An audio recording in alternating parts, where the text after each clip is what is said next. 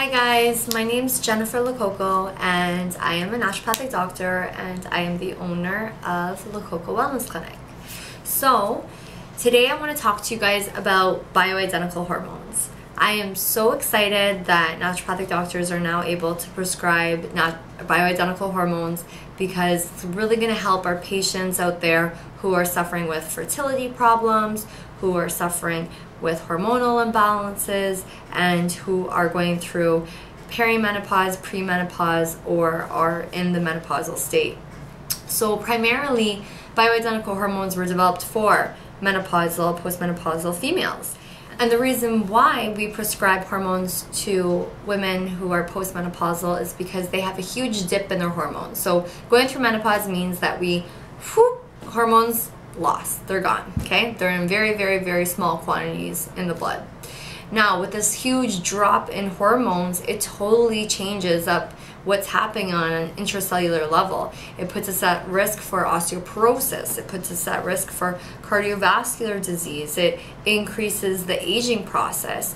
So conventionally, they came up with the idea of, okay, well, this is a problem. Let's fix it. Let's put the hormones back in the body, which was great. It was a great idea, but these hormones were synthetically derived. So let's take a look and see and look at the difference between a molecule that's synthetically derived and a molecule that's naturally derived that fits or qualifies under our bioidentical.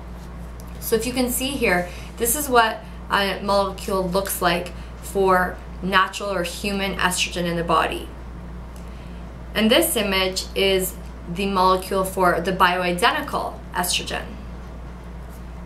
And the next molecule that we're looking at is the molecule for the synthetic estrogen, which is commonly known as Premarin.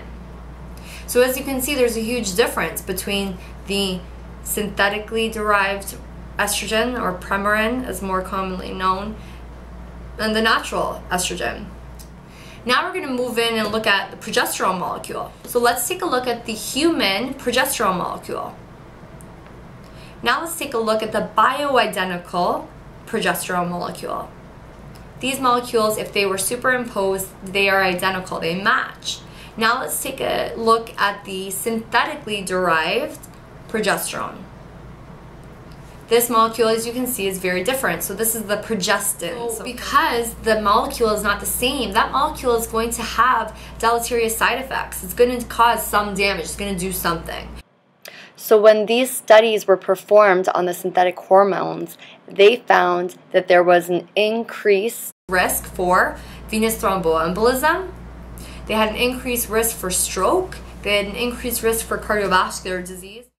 When the studies were performed on the bioidentical hormones, it was proven that bioidentical hormones were able to reduce the risks of osteoporosis. We're going to be able to reduce the risks of cardiovascular disease and reduce the risks of aging process. Who wouldn't want that? Sounds great. But here's the difference, is the synthetically derived hormones, those would be prescribed and they'd be administered orally. It would be an oral medication.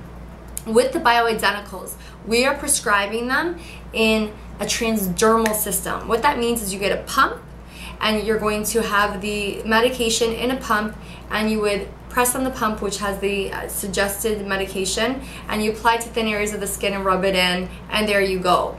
The difference between the oral and the transdermal is that orally, estrogen would put a lot of stress on the liver and cause a lot of inflammation in the body. Okay, so inflammation in the body, we're going to talk about this in later videos, and I'm sure you guys have heard about it before. We don't want inflammation. Inflammation is going to lead to all types of problems down the road. So in a transdermal, in this little pump, this guy is going to be able to administer the medication and bypass the liver, which is key. So we don't have to deal with the damage to the liver. And then it's also going to be able to sustain that level for a longer time period. So if we take... Are you curious to find out if you are suffering from signs of decreased estrogen and/or progesterone? Watch our next video to find out more information.